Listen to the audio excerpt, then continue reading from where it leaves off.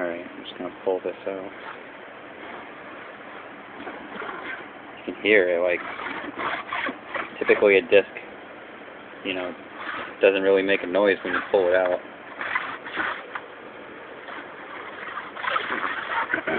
Anyway, let's pull this out. This is going to be hard to show, so just bear with me. See if I can find the right angle here. But oh, gee, yeah, it's like all. I mean, it's sand. I don't know what else really to.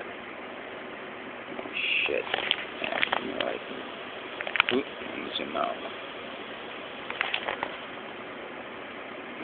There we go. Maybe you can see that. But it's like just totally speckled, like all the way on top of the scratch abrasions, probably from pulling it out of the caddy. I mean, it's even in there so bad that even the little dust strips, you know, didn't even move them, or if it did, it's what scratched it.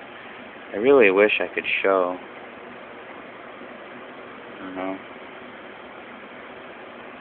Some of them are loose particles, some of them are stuck in there. There's really no point in trying to brush the disc, but I mean, it's pretty trash. The other side, there you go. See, I don't know if you can see all that, but that's from being inside of the caddy, probably vibrating around in the delivery truck or whatever. I'm trying to show you all this the best angle that I can. There we go. There's a good one right there. I mean,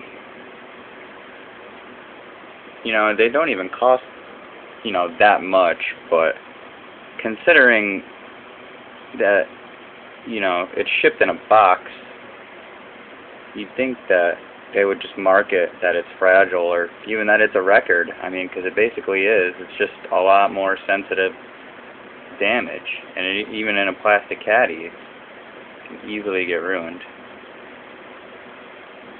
I don't know. I'm hoping that this all comes out, but